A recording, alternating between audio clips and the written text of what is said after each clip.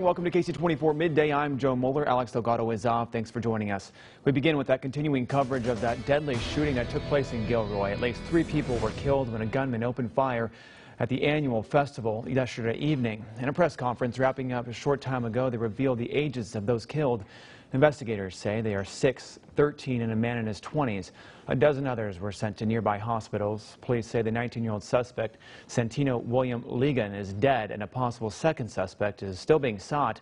Connor Powell is in Gilroy with the very latest. A family in mourning. There's no words to describe because he was such a happy kid.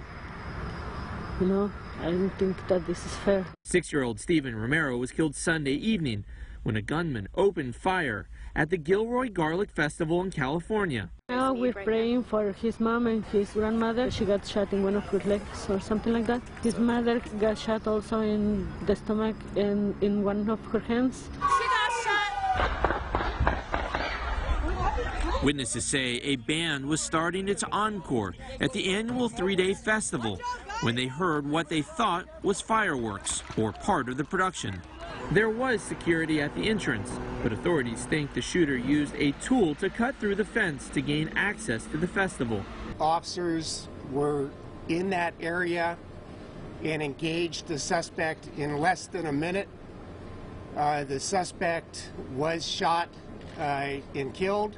ATF and FBI agents from San Francisco are joining the local departments with the investigation.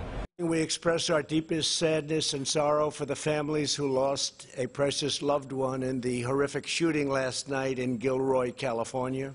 In Gilroy, California, I'm Connor Powell. Now we continue our team coverage with Dennis Valera. He was at that press conference that wrapped up about a half an hour ago. He brings us up to date. Dennis, what did we learn? Yeah, Joe, unfortunately, we still don't know motive. We don't know why this shooter went to this family-friendly event to just bring terror to people that were just trying to have a good Sunday at the park here in Gilroy. Now, when this happened around 5:40 p.m. yesterday, city officials telling us the Garlic Festival already staffs a large number of officers for the event.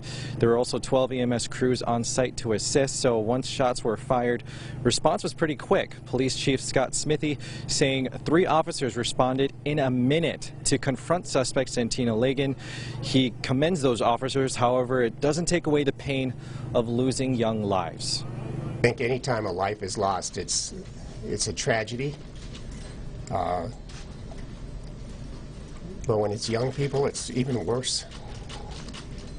And you know, it's very difficult. I don't know that I don't know what, if any, association there is. It seems that this was a random act, but again, we've got a long way to go before we can come to a determination what his motivation was.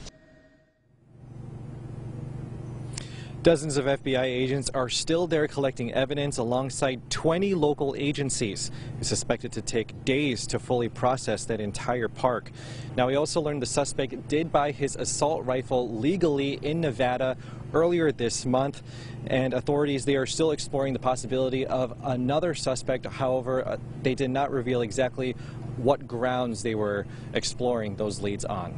Live here in Gilroy, Dennis Valera, KC24, local news that matters. You can stay with us here on KC24 for continuing coverage on the Gilroy Garlic Festival shooting. You can get the latest updates on your mobile app or on our website, yourcentralvalley.com.